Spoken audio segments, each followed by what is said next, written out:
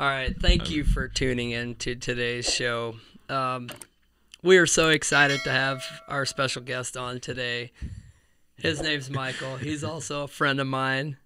I really appreciate you coming on today's show, and I'm so excited to get into kind of the details of the way you grew up and what you're doing now and what you have done in the past as well, and what's about to be released. Yeah. What you're working on. So without getting more into what you're doing, if you want to just share a little bit about what it was like growing up the way that you grew up, because as you'll find out, Michael is an actor, and that is so different from the way I grew up.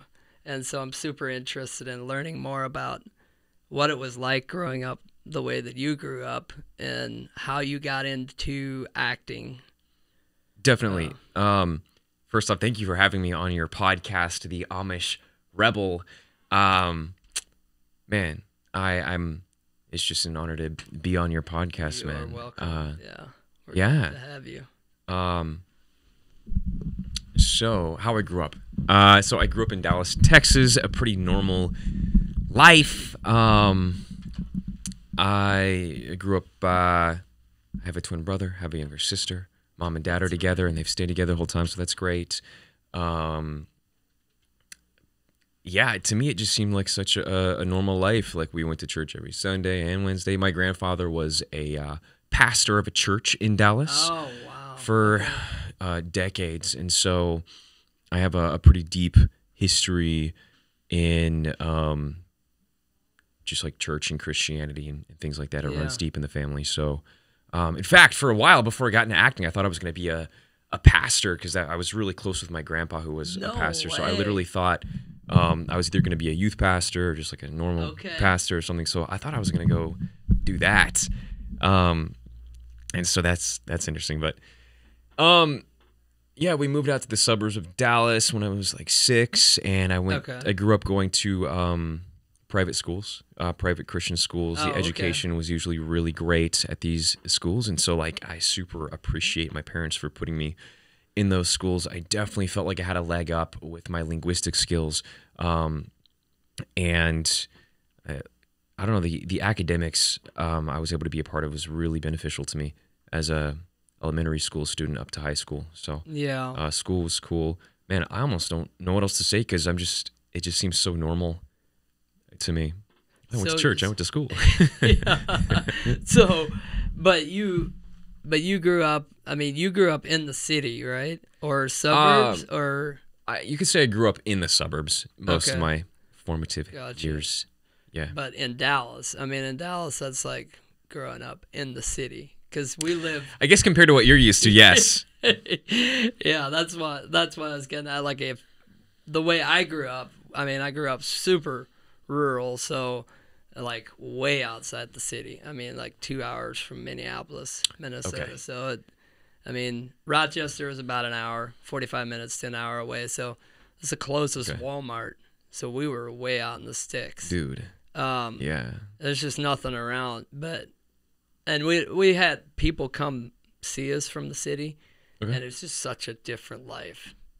Even living where we live now, like we live in the country, but people that live in the country think we live in the city, if that makes sense. It does make sense, because you're not terribly far from Fort Worth. No. So even though you're in the country, it's like you outside of Fort Worth, even just a mile, you could call that the country. Yeah. And so it's like I could walk for 10 minutes down 30 West, and I would feel like I'm in the country.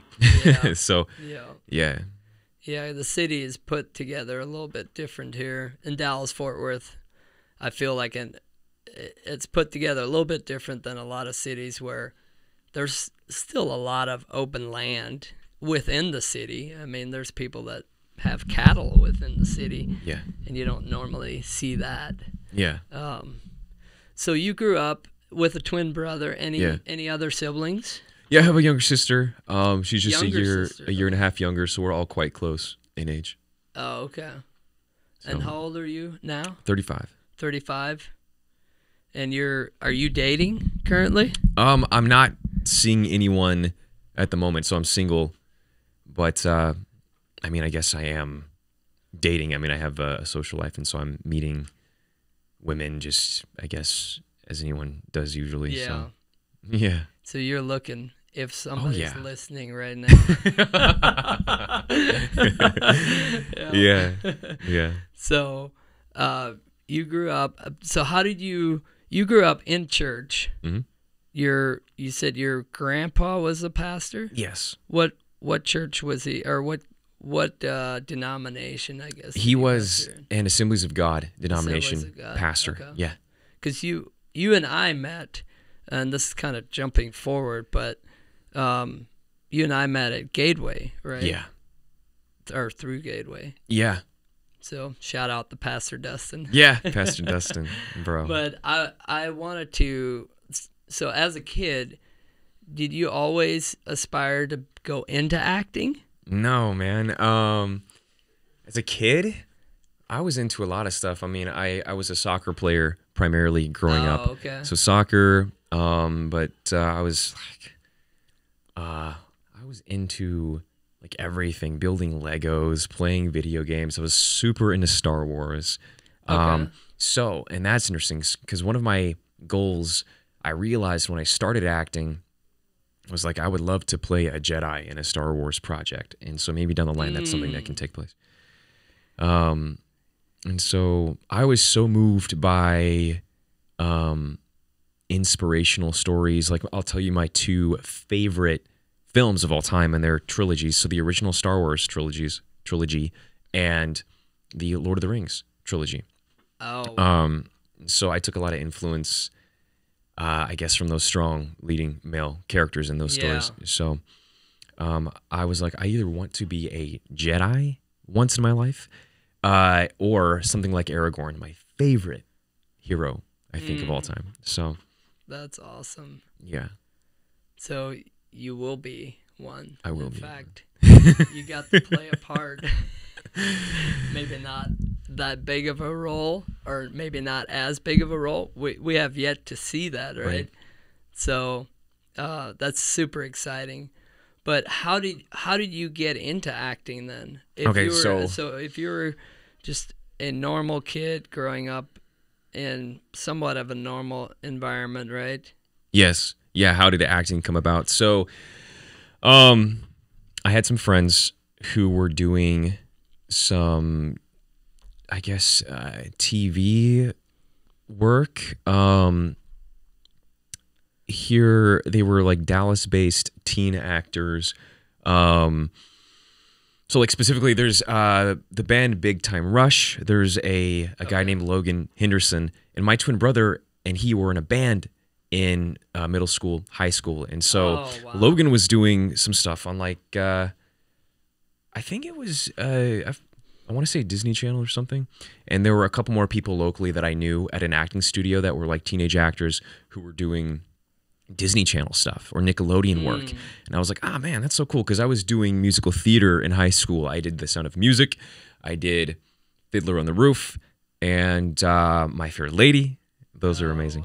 All of those were so cool. And so I was already doing theater in high school while doing varsity basketball, while doing soccer, while doing music. Super involved in that too. And so being a drummer, that was my passion. In high school and college, was just like drumming, man. I thought I was going to become a touring drummer. So I guess my dreams were like, I'm going to be a pastor. And then it was like, no, I'm going to be a touring drummer. And awesome. And then it was like acting. And so here's what actually happened is I was doing all of those things I just said kind of simultaneously throughout high school and college. And I saw my friends who were doing the film acting.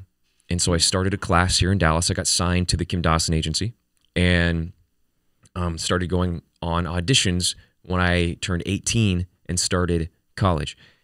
And acting was just the thing that gave me the biggest opportunity the soonest.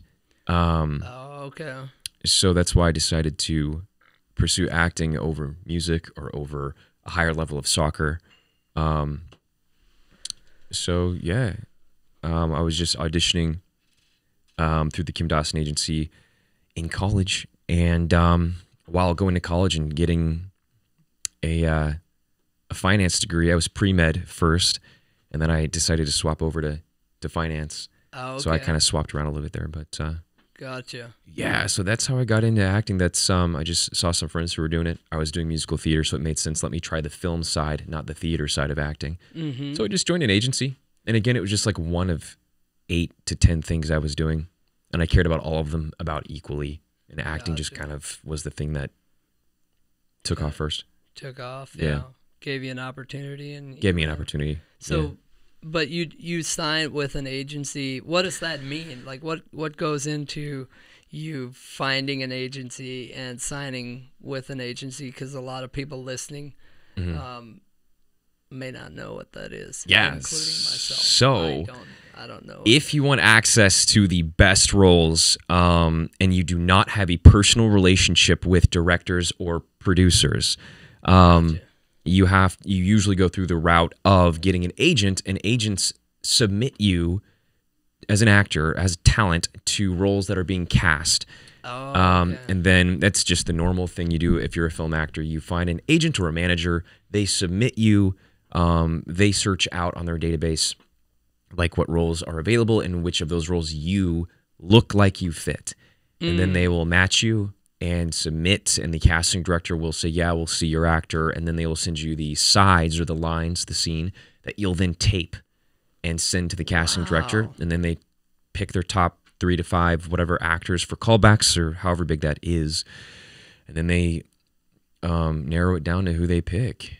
So it's sort of like this whole process of you actually getting a role on a TV show or a movie or whatever the case may be. So how did you get onto? So then you had an agency and you were auditioning. You were just going out, and do you get paid for auditions? No, that's okay. So you don't get paid for auditions, but you're putting in a lot of work. I wish actors got paid to audition, because it's like it takes a lot of prep and energy and time, and I think actors should get paid somehow for auditioning, but you don't. Gotcha. So you just kind of eat that's a cost of doing business. Yeah. Just like sales, you kind of have to, it's like being 100% commission. It's like you have to go pitch yourself for whatever you're selling, and you don't get paid until you book something. Gotcha. So you're going and you're playing this role to see if you get the main role or see if you get the part in. It's like you're trying it on for size for the casting director and the director and producers who will make the final casting decision. Gotcha. Do you have some stories of some good auditions and then some that weren't so great? Oh man, yeah. Like I have some. What's crazy about auditioning is, and like so many actors bring this up, is like the ones you don't care about are the ones you usually like effortlessly book. Oh wow.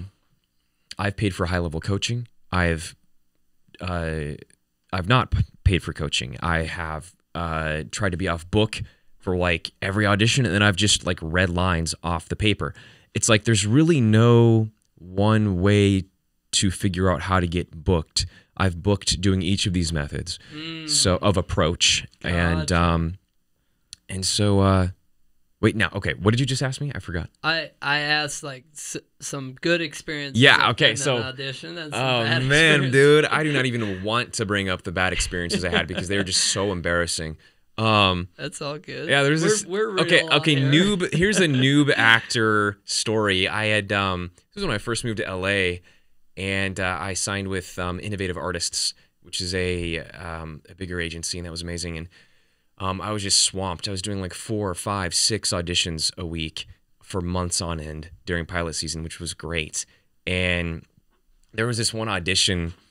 Bro, I did not have professional training in high school. No one really taught me like the technique of how to audition or... Yeah. So like there's something I hate that casting directors do. You guys need to change this. Is like they will leave stuff in the scene that are like physical cues. And so they tell you when to start, when to end, And sometimes the end mark will be after a bunch of action, but you have to stay here because the camera's right there. You can't actually kiss that actress. You can't go because there's no one actually there. And so I quickly learned that those are things you just don't include in your audition. Oh, wow. But that was just me, like, fresh off the block. Yeah. I didn't know what to do. Absolutely. Like, no one tells you this stuff. It's your script, right? It was in the script. Yeah. And so there were a couple more embarrassing auditions where I just did not fit the character. And I had a manager who, like, would really pressure me to go to some auditions that just didn't feel right for me. Like, the role was sort of, like, morally compromising. And and so I just had to learn through that. Every actor goes through that, like, what your boundaries are and what you're not willing to do on screen. And so I had a personal meeting with the Stars Network for an audition for a show for a character that just didn't align with, like, my belief system. But my manager, like, pressured me to do it. I just did it to make him happy. And bro, it just was so awkward, man. So again, you learn over time as an actor what you tolerate, what you say no to. I guess that's what really you learn. You learn how to say no. Yeah. You learn that you will disappoint your reps sometimes because they work hard to get actors opportunities. Yeah, I bet. But sometimes I was just gonna say, I bet that's a really tough job to have, is to get those roles and get the actors to agree to them. Yeah.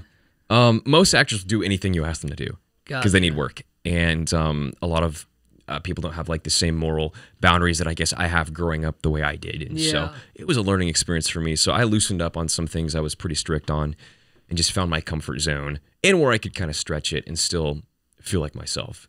Yeah. Like I was bringing something authentic. So I've also had some really amazing auditions, some effortless, beautiful scenes that just, like, changed me as an actor.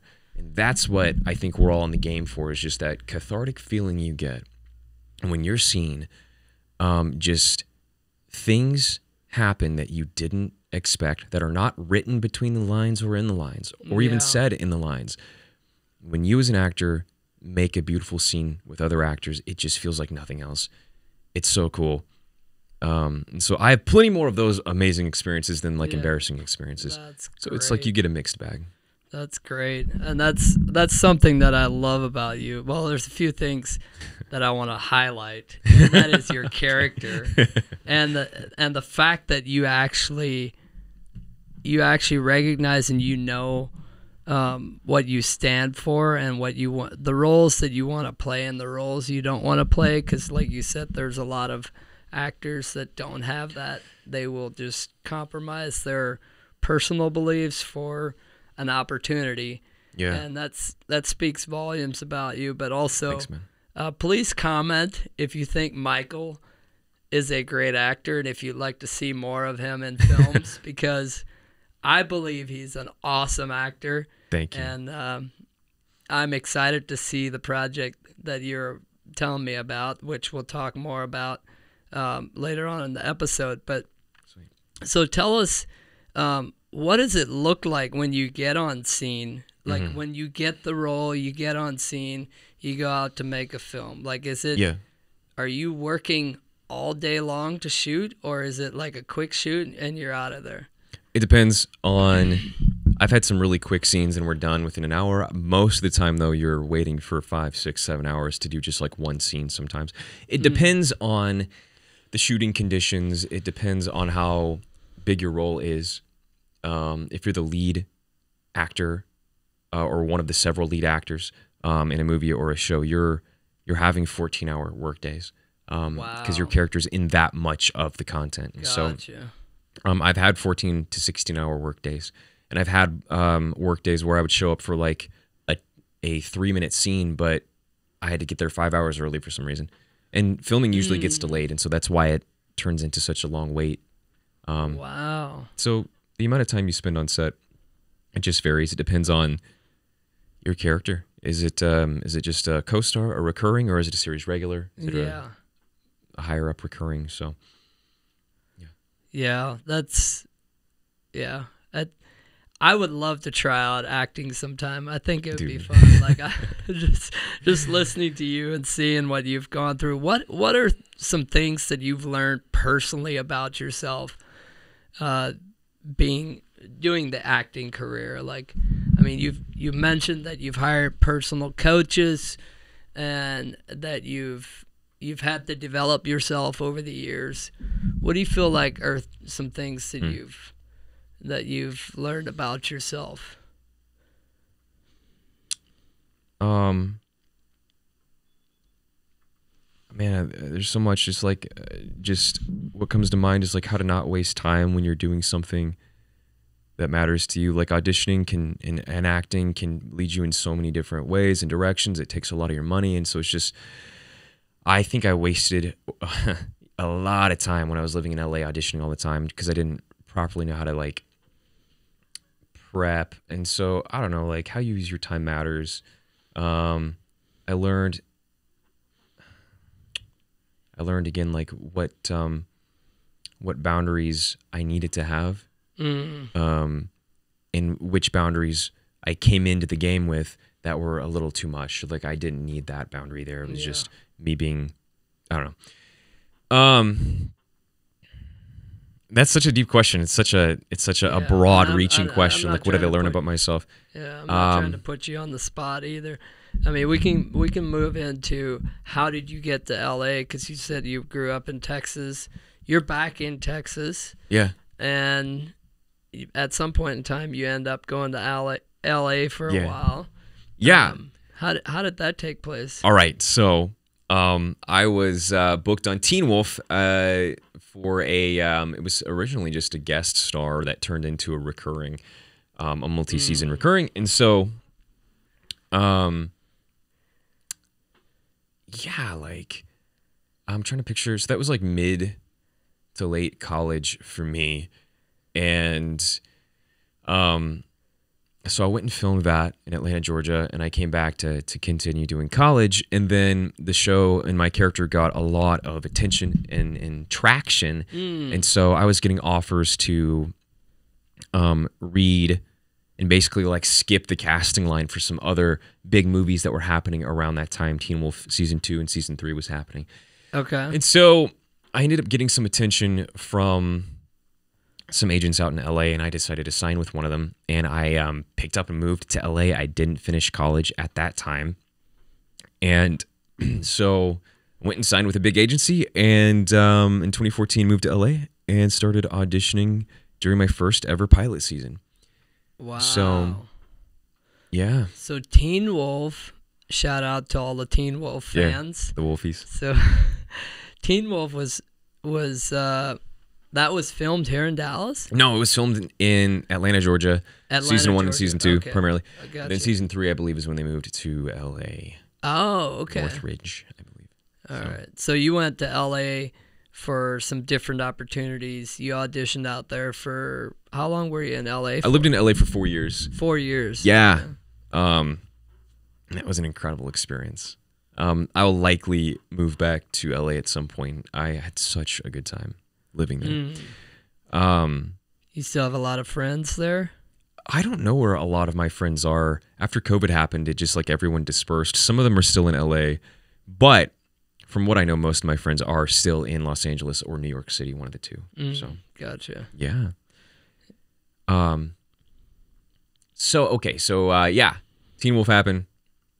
LA happened, and yeah, what next? What do you want to know? Then you went. I mean, you came back to Texas after 4 years of being in LA. Yeah, so I was in a relationship. I got engaged to a girl I met at church out there, and it was cool. We were great. We decided not to stay engaged after a while, and so it was just we moved back to Dallas together, and then we decided, this probably isn't right for us, so let's break up. And so that kind of wrecked me for a little bit.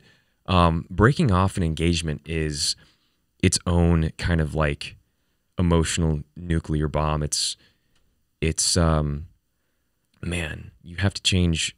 Like everything about your life is oriented about that person and you together with that person. And so, yeah, like 2018 was like a total recoup year for me, and that's when we met. Like yes, shortly after that happened. Yes. Yeah. So at the end of, I guess it was the beginning, maybe towards the end of 2018, the beginning of 2019. Yes. Yeah, because I met Pastor Dustin the beginning of, no, I guess in December of 2018. Okay, so maybe we met when our Bible study group launched in 2019, I guess. Yeah. So, yeah. So, geez. How did you end up in that group?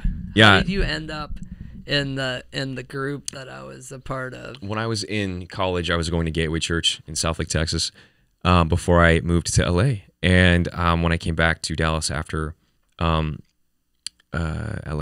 I just continued to go to Gateway, and I somehow happened to meet Dustin Heron. Okay. And who was at that time, I guess the men's pastor was his title or something. Yeah. And so he was starting a men's group. And yeah, I mean, that's how we got introduced when that kicked in. Yeah. Tuesday mornings at 6:30, which is just why. Yeah, that was wild. Yeah. That being a part of that group was awesome. Probably, I mean, it is definitely the highlight of me moving to Texas and introduced to everybody at that group. I can agree with that too. That was unlike any friend group I've ever had. Yeah, same here. Yeah, it was, man, all of you guys that were in our 2019 Bible study group, it was such a cool group of dudes. It started with like 5 or so of us, and it grew to like 10 to 12 before everyone before it concluded. But man, what a cool experience that was, man. I'll never forget that. Yeah, and that's how we met and ended up. Yeah. I remember finding out because I think most of us didn't know your background until one day at the Bible study, or we're sitting down talking, and you said that you were on Teen Wolf, and everybody kind of freaked out, like starstruck. And I remember me just loving being around you because of how authentic you were and just how expressive you are. So I appreciate that. I didn't know that. That's cool. You definitely challenged me in that area, because growing up the way I grew up was like, you need to learn a lot about yourself. I mean, there is no such thing as an acting career. There's really no career except, construction, working with your hands, stuff like that. So you get to learn, when you get out, you get to learn all these new things. I can imagine coming from the world that you came from. Like you said, so you owned a company for a while, and that, like you told me, I remember that you were just like working.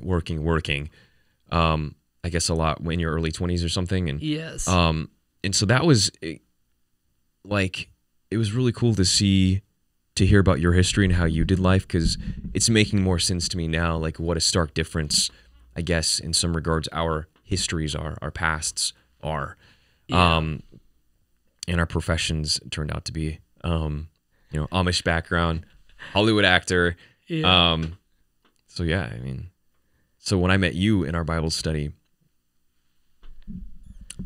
I don't remember exactly what I thought, but I was just super intrigued because I had never met anyone from an Amish background. And I do remember you were you always had some of the best stuff to say when we would be having discussions, and you were so friendly, and probably one of the most upbeat and happy seeming men in the group. Oh, well, I appreciate that. So like that was different in such a cool way. That's a huge compliment, and I appreciate that. I just remember like coming from where we came from, moving from Ohio to Texas. Up there, you're surrounded with Amish people. Yeah. And those are the people I knew, and so I didn't know anybody here in Texas. And I sit down with Pastor Dustin, and I told him, that I grew up Amish, and he just like freaked out. He's like, Yeah. dude, you have to come to this Yeah. this men's group. And I'll be there. I don't have anything else to do. Yeah. And so, and you guys were also inviting. Awesome. But yeah, I've learned a lot from each and every one of you. I think I'm still friends with everybody. Yeah. Like on a regular basis, I meet up with one of you guys from the group. So cool. So I'm Man. excited to have. I know Shelby. Yeah. Shelby's agreed to come on the podcast. Hey, so. nice.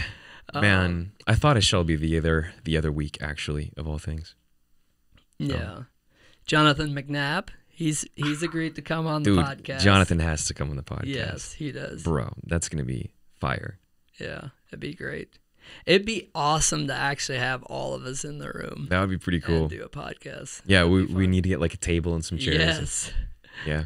Yeah, a little bigger space, but Man. what else is going on? Yeah, you I just finished reshoots a couple weeks ago for a film that I'm one of the lead actors in, and that's coming out. It was produced by an independent production company, Fountain Bridge Productions, I believe that's what it's called. And there are some offers on the film right now, so we're just seeing where it's going to land as far as a network picking it up and airing it. And so that's going to likely happen 2025. Early 2025 possibly. And so but yeah, we just wrapped a couple weeks ago on some reshoots, and I'm very, very excited about that project. Wow. So, and that's a movie, It's right? a movie. It's a feature-length film. Wow. Yeah. Dude, I am so excited for you on that. Thank you. Yeah, dude, I'm both excited and nervous. Yeah. I have seen very little playback, but that experience, I'm positive it's going to be amazing. But I've seen very little playback because I was one of the busiest actors on set, because I just had a lot of material to be in. And so I was always like reading my lines and prepping for the next scene and eating a snack and then jumping into the next scene and all this. And so that was filming this film. It's called Do You Remember? It was such a defining experience for me as an actor. I've never had that level of responsibility being one of the lead actors and having that much on my plate, regular 12-hour days, 14-hour days, 16-hour days, going back to the hotel and waking up early for more and more and more. And it was just a really proving experience for me as an actor to be able to handle that workload and feel like I was nailing every scene and every take for the most part. Yeah. And so it showed me there were some scenes where I had to cry. I don't think we've kept those scenes in the final cut. But going in, I was like, I don't know if I can do this. And but I'm going to do this. I'm going to find a way to achieve these deeper emotions in these scenes. That's wild. Yeah. These deeper emotional moments like weeping or crying often have to be at a particular moment in the scene and at a particular line.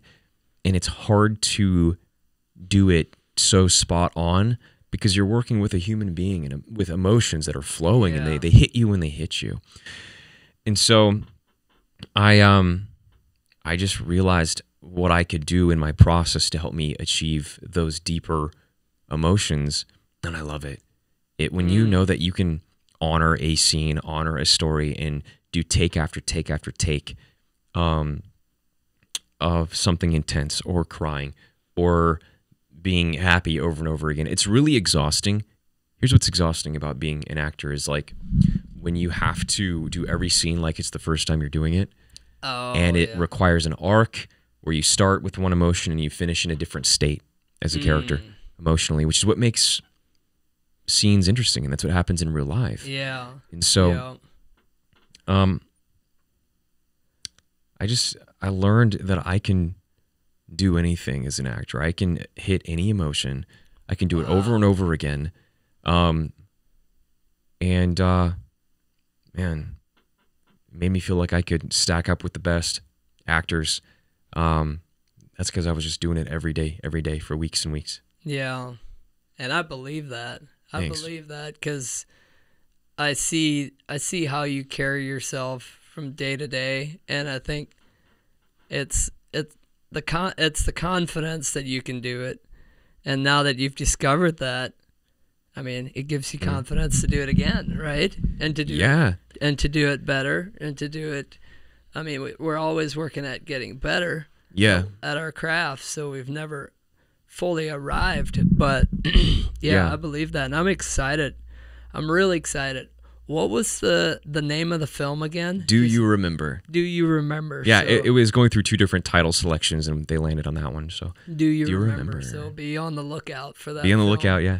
I'll definitely be watching it. Definitely. There's something I want to share. That was a defining. You asked earlier things I learned about myself, and just something that comes to mind that helped me as an actor and as a person.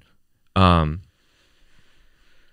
I learned in my acting class at a studio, the Perlman Acting Academy, PAA, LA. Joseph Perlman was my coach for a while, and something he said that I took into that film experience, which really changed me, is to let go what you think the scene has to look like. Every time you read through a scene as an actor, you automatically generate pictures and emotions that you think, oh, this is what's happening, and you think it now you have to play to what you just imagined.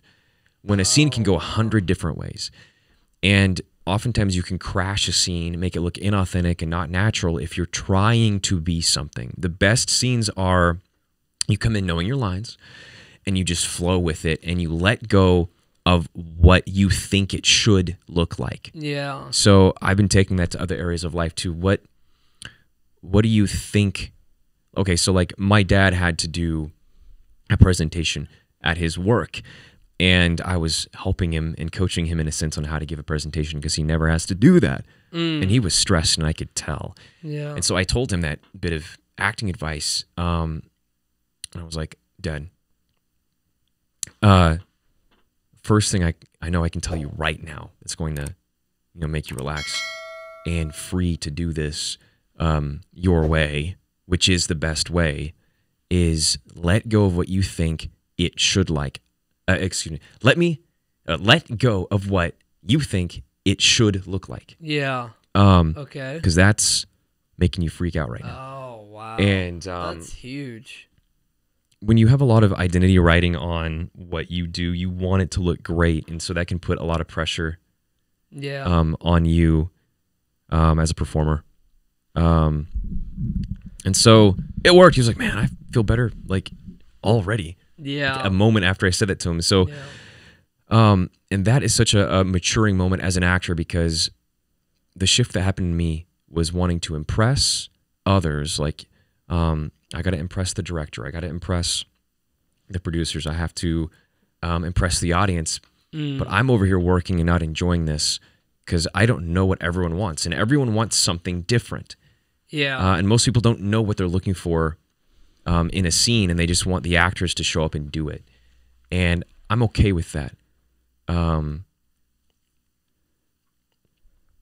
So just being free from what you think a scene or a presentation or a sales pitch should look like, should sound like, will allow the real you to step in. Yeah. Your depth of creativity, your depth of skill to step in naturally. And it was just one of the most freeing experiences. I don't care to impress anybody right now, because what will be impressive is when you be a good actor and do a scene authentically in character. Absolutely. So, yeah, that's super helpful for me, because, and I can definitely identify with that, because I've come on here just on the podcast, thinking I want to make sure I come across a certain way. But the most important thing to me is to be authentic on here.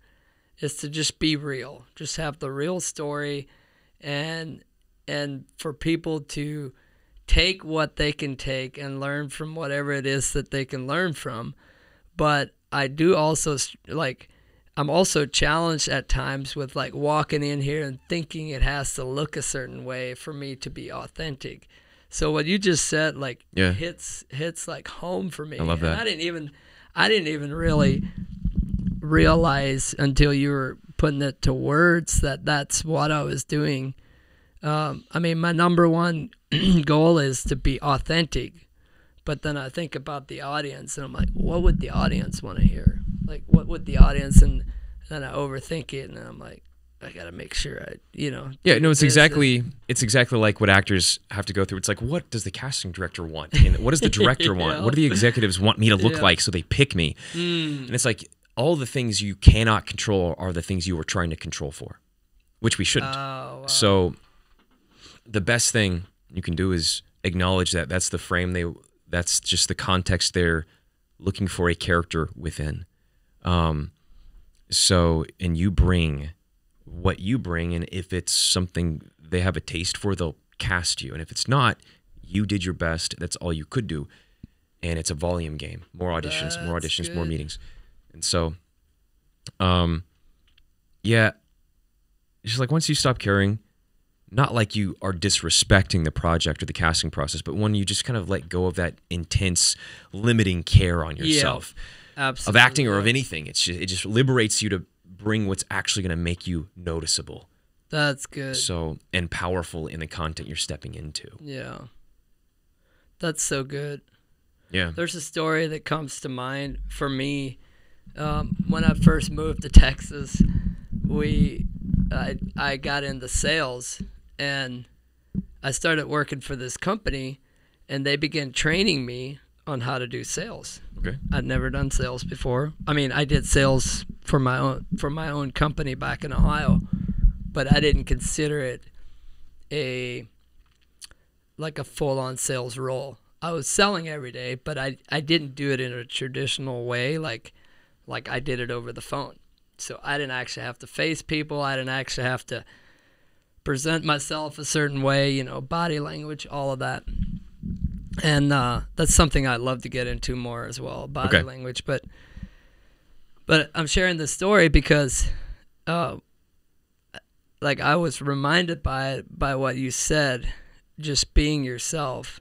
This company was training me to be a character in the sales department. Yeah. Like, they wanted me to be a certain way in the way that they sell. And it was so uncomfortable. Yeah. Dude. It was horrible. Yeah. I would walk up to a customer, a potential customer, and I couldn't get a word out. Yeah. Or I would say something ridiculous. And I'm like, what in the world is going on with me? And finally, the trainer that was training me in, which was actually the boss of the company, was training me. Finally, I told him, let's just take a pause. And this is after a few days, maybe even a few weeks. I said, I'm just going to go out in the field myself and do this myself. And dude, I went out and I came up with my own line. Yeah. And I got on, I started getting sales. I bet. Sale after sale. Come on. And I'm like, dude, this works. Yes. This finally works. And it feels What's cool good. is, yes, your way works, not the way they wrote it for you to be, not the way they think it should be. It's like, your way is what worked. And it was the way that was supposed to work. And I'm not surprised you started raking in the sales and that it felt good. Like you just said, I could see it in your face. It feels good also as an actor to know that you're breaking everyone's expectations, but it's exactly what the character would do. And it's exactly what would serve the scene the best too. Yeah. I get what you're talking about. And that's so cool that you had a similar experience. Yeah. How did you learn body language? Because that's something that as I was learning how to sell, I realized body language really matters a lot. So I haven't done any deep dives specifically in body language, because usually in a scene as an actor, whatever happens, whatever you're feeling emotionally, your body responds to. And for a scene's purpose, that is the body language you should have. So if you're sad about something and you're like, you stay in your frame if it's a close-up, but you just micro modify. So you stay in frame or whatever. But so as an actor, I don't actually need to know a lot of body language. I think that's super important, say for sales or something, or what I've learned about body language is it's important when you're presenting yourself to people, to men, to girls you want to date. The first time I ever experienced the benefits of body language, I was 18. I was walking around the University of North Texas campus, and I just saw this YouTube video about like military posture, where you would do this thing where you reset your posture, bring your shoulders up, bring them back, drop them. And it's supposed to stick your chest out, shoulders back. And I would train myself like daily walking around campus doing that. And this girl that I at that time didn't know liked me as much as she did, we started talking and hanging out. And I was like,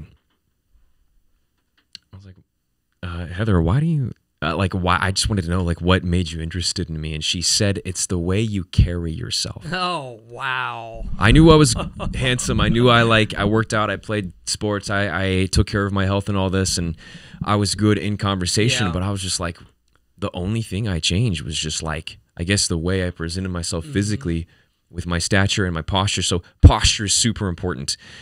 And how you come across. And so... that was cool. It's just like if you, even in groups of men, you know how men vie for position and to appear as the one who has status or the most status. And just body language, posture modifications can, just standing up straight and keeping planted on both feet. There's a lot of videos and books people can read on that. But I don't know, like, what do you think? What's your experience with body language? And where it applies. I mean, I'll just tell you my experience of meeting you, meeting you and seeing, like, all of our friends in the group. I feel like everybody is like super inviting. Yeah, and they're very authentic, real. They're not ego driven. I don't think there's any one person in there that was like just ego driven, and so. I mean, I come from a background, though, that us men, we don't tell each other we love each other, which is kind of the start of, like, opening yourself up, right, and being a little bit more vulnerable, and then... I remember this. Yes. I remember you said, I think you had told, Enos had told us that in the group, like, he wasn't used to being told I love you by other men, and, like, in Christian culture...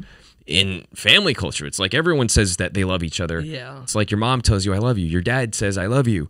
And so like that expression is obviously common. And to hear that it wasn't common, I was like, man, this is I've not heard this before. And so you started to experience that with us, where we would like express love and gratitude for each other as brothers in this group.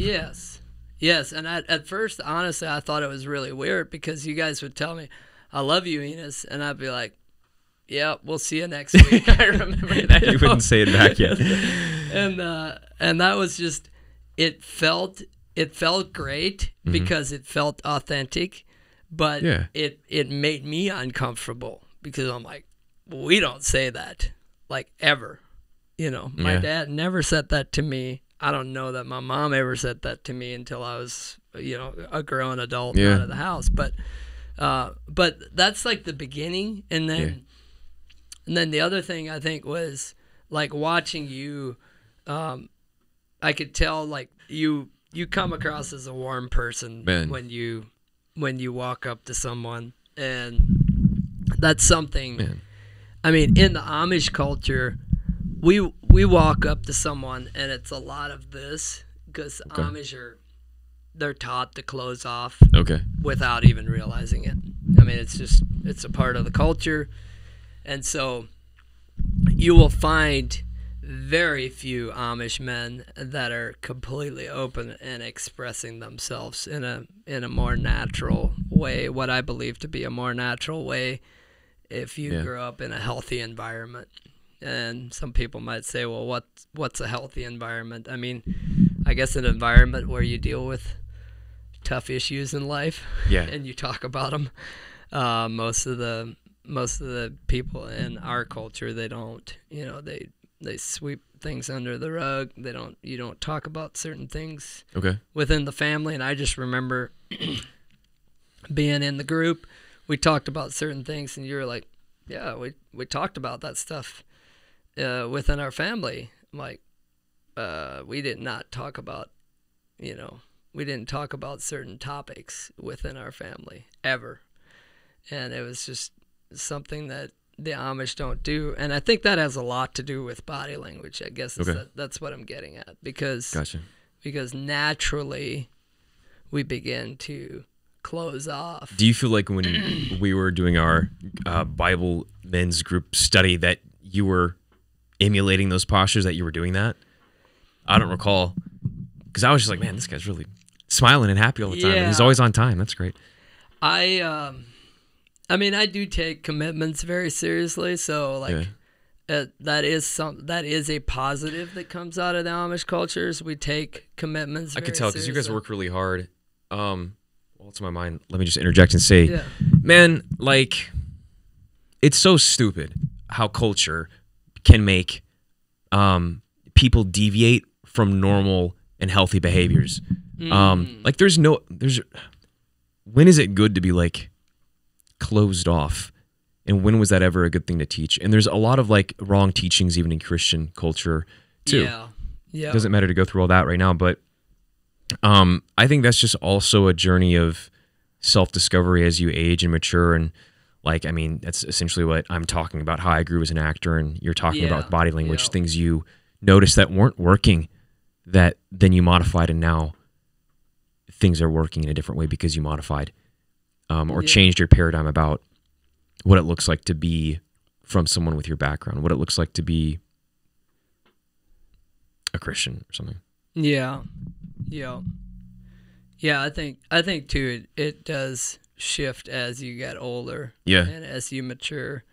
And I began working on some of those things before I came to Texas. Okay. But I have learned a lot from the people that I've hung out with here in Texas, because it's completely outside of the culture, and when you leave the Amish and you're around you're still around the culture, you don't really get the full experience of what it's like. What would it be like if you went to a different country, and maybe you went to a different country, and you're not around any of your family. Like, they do things differently there. So you just learn how they do things, and you take some of the good that they do, and you apply it to your life. And so that was my experience leaving the Amish and moving to Texas. Yeah. Because for the first time in my entire life, I wasn't around any former Amish people. Okay. So it gave me an opportunity to grow big time. It's good. And get out of my comfort zone. Dude, I can tell.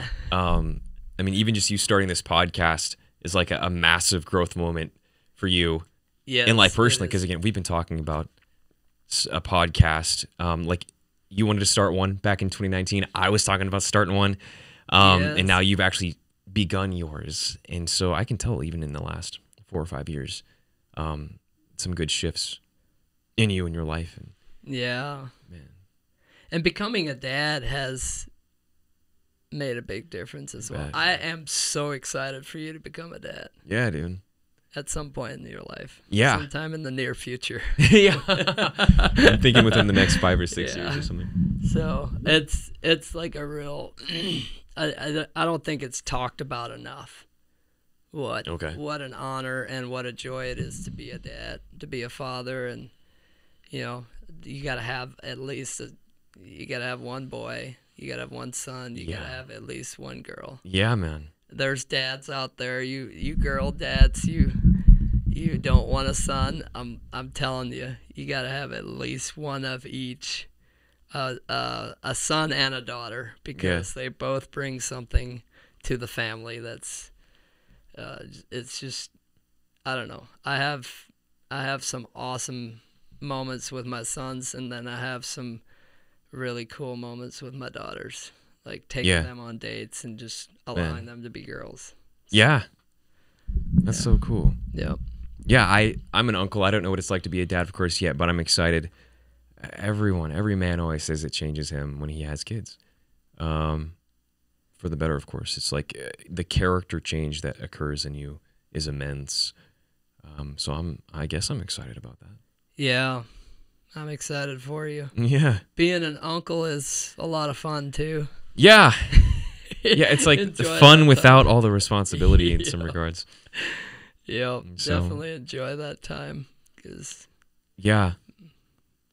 But where can people find you? And how do you say your last name? My name is Michael Fjordbach.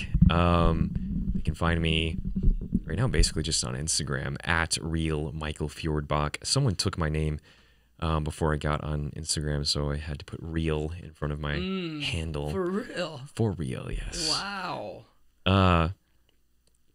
So I thought of this acting exercise that I thought we could try together. It's easy. Okay. So one thing that they will teach you early on is like vulnerability. I had a class just on vulnerability, and I was like, what does that mean? And I still don't know what they meant when they said that. But it's, of course, super important to be able to access your emotions. Yes. And so I think I might have done this in the class, and it's really fun. It goes to show you that, and this is in relationships too, it's not necessarily what you're saying, but how you say it. And in a scene, you're given lines, but what's more important is that your lines are coming out of you feeling something about what's happening or about the person. And that's what lights you up emotionally. So that's why a line can come out 100 different ways, because your emotions are infinite in its concoction of togetherness of different emotions. And so the exercise is essentially to say something, but you're just going to say the ABCs, and it's going to start somewhere and then finish somewhere. For example, we'll just make this up on the spot. Okay. So, all right. I'll do the first one. It could be a fake scene, sort of like where I have to tell you that I've been holding back from saying this for 10 years, and I've wanted to say this one thing to you for 10 years. And so then you just go from A to Z, and like by the time you hit X, for example, you're letting that person, your scene partner, know that you mean business. And so it's a cool exercise to just test your emotions out with no weight of the responsibility of knowing lines. And so let's just try it, and then I'll give you a scene to do. And it could be heavy, it could be light, it could be fun, It could be about love. All right. I think love related ones. So I'm gonna just try this. Tell me if I get out of frame. But I'm gonna get a little closer to you because I love this is my love of body language when I act, is like I like to react off the person. So I'm gonna tell you, basically I'll say what I'm actually gonna say. I'm gonna say right now what I'm not gonna say. Okay, so Enos, or it could be dad, it could be old friend. So let's say old friend. Yeah, when we were kids, you used to really do some mean things to me. And it affected me this way, and this way. And look, I'm so mad, and I don't think we can ever talk again. So I'm going to do that and see what emotions come up for me, A through Z. Okay, are you ready? Wow. Yep, I'm ready. Bring it on. Lavina, say action. A.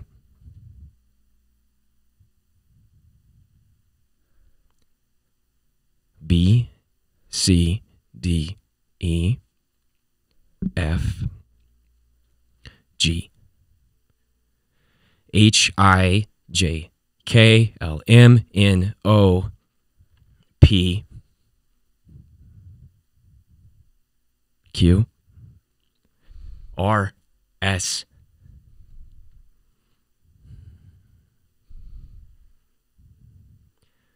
T, U, V,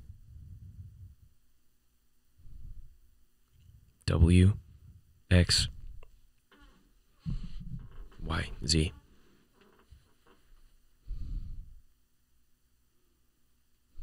Great. That was fun. That's awesome. Was that cool? Lavina looks like she was entertained by that. So anyways, what's cool is just like you can say it, space it out how you want to space it out, and it allows you to feel like, and you can do that exact scene 10 different times. So let's give Enos something he can say to me. It could be like, maybe we make it a little lighter, happier. It's like, I could do the happy scene. okay, here's a happy scene for Enos. I can do that. You haven't seen me in like 10 years, but I did something for you that was so incredible to your life. And so maybe you like recognize me and then you're just like, hey, I have to just tell you this and like, thank you so much. So maybe you end on like gratitude. Yeah? Yeah. Does that make sense? Yeah. Am I clear? So it's starting at A through Z. Yeah, just A, B, C all the way down. You pace it how you want to pace it. But just in your mind, imagine what you're saying in English, but don't worry too much about saying anything except the alphabet. But feel the emotions. Ooh, that's going deep.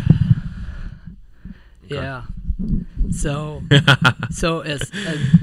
just so I understand what the part that I'm playing I'm playing the emotion by using the letters A through Z. Yeah. And that comes out by me imagining where I'm at in the scene. Yes. Right? Is that right? Okay. It's not the easiest thing to kind of say something separate from what you're thinking, but it's one way you can access sort of freedom in a scene from what it should be. So it doesn't have to last as long as mine lasts. It could be 5 seconds if you just run through the whole thing. As long as the point is just feel something. Yeah. Whatever it is. So A, B, D,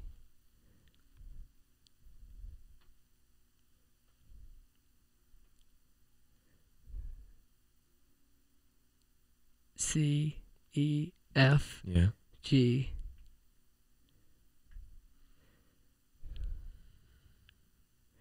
H, I, J, K, N, M, O, P.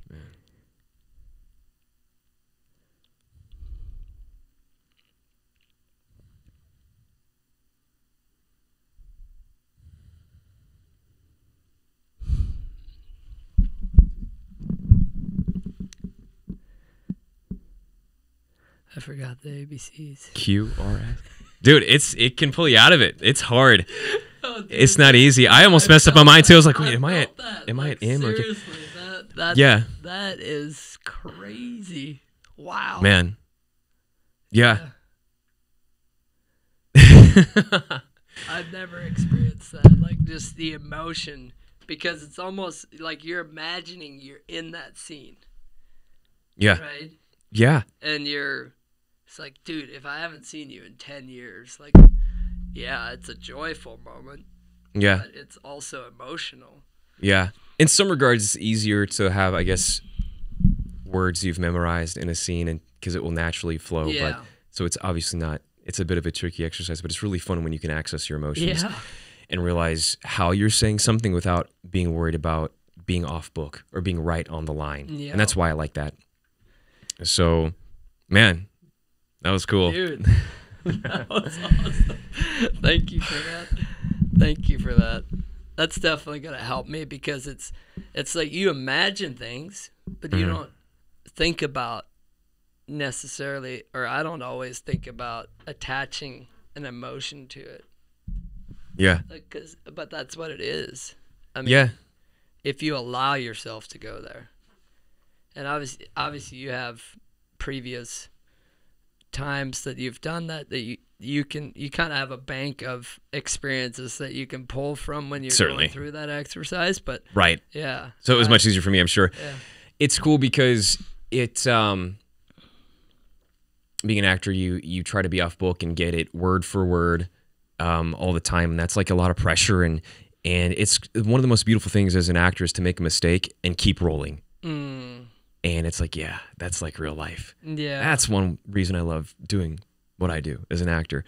And so doing the alphabet exercise is like just one way to mess up and keep going, or find something you didn't expect to feel.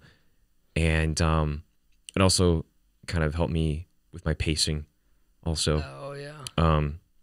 Yeah, you did that perfectly. Thank you. That I have another idea.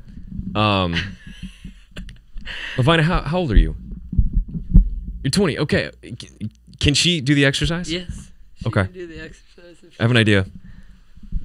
This is great. So, okay, here's another one, and we can try this. We can call it a day after that. I'm going to do one where, and maybe we can try the same one, where I'm in love with you, and I don't exactly know how to say it, but I'm going to confess my love for you, and that'll be my scene. Okay? Okay. And then maybe you can try it. So I'll just, Enos, do you have anything to add to that scene? What would make it interesting? Well, no, I think you got it. How long has it been since I've been waiting to tell her I love her? Oh, man. It's been at least 3 years. Oh, my gosh. And what's happening in her life that makes it high stakes? That I have to tell her now. Yeah, she's been questioning whether you love her. Okay. She's been waiting, but she's tired of waiting. Oh, bro, I love this. Okay. She's tired of waiting. High stakes make scenes juicy. Okay. She's tired of waiting, and it's been 3 years.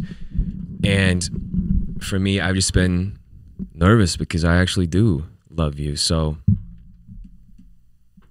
A, B, C, D, E, F, and G, and E, H, I, J, K, L, M, N, O, P.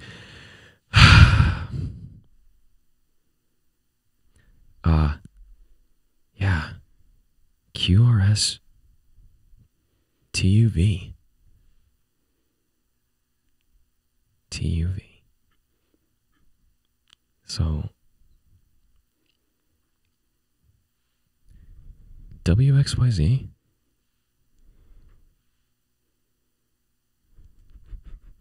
That felt okay. That was awesome. That is a lot harder than it looks.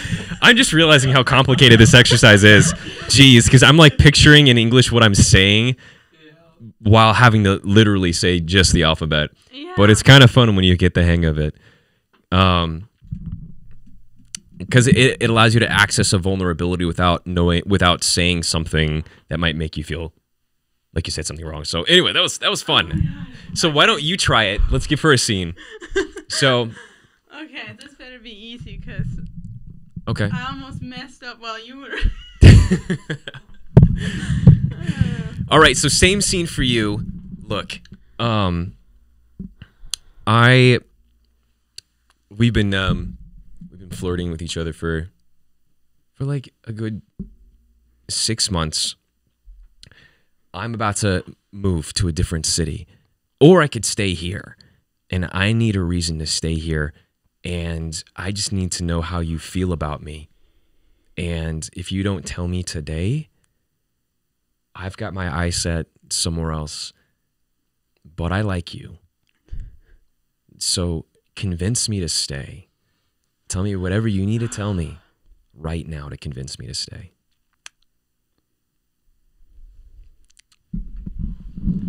A, B, C, D, E, F, G, H, I, J, K, L, M, N, O, P, Q, R, S, T, U, V, W, X, Y, Z. That was great. I loved it. Thank you. That was so cool. I felt like Way to go. The ABC should be like twice as long. Yeah. I was telling a whole story. There's not enough ABCs. I know. It's like you could. I was thinking you should double the ABCs. Yeah. And of course, scenes rarely last 30 seconds like that did. Usually they're like 5 minutes or something. But, but that's why it also helped me with pacing. It's like, oh god, scene's about to end. Yeah. But yeah, and that's what's beautiful is you realized I need more time to talk to you. Yeah. Anyways, I thought that was super cool. Way to go. So, Awesome. Enos, Lavina, that was great. Way to go. Both of you guys, I'm proud of you. That took courage. Yeah, the ABC's movie. Starring Lavina, Enos, Michael. Why is he saying the ABCs in the middle of that movie? Now we know. Yeah.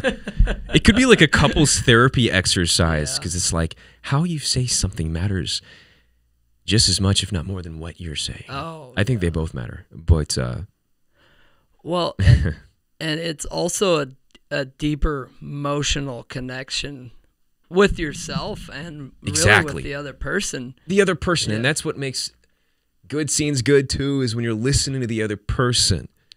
So being connected and listening is where the beauty comes out when you're an actor, too. So you're right. Yeah. I agree. Listening. Dude, thank you for doing that. I was not expecting. Dude, I didn't know if I was gonna include that, but I guess it was worth it. Yeah. So that's cool. It was definitely worth it.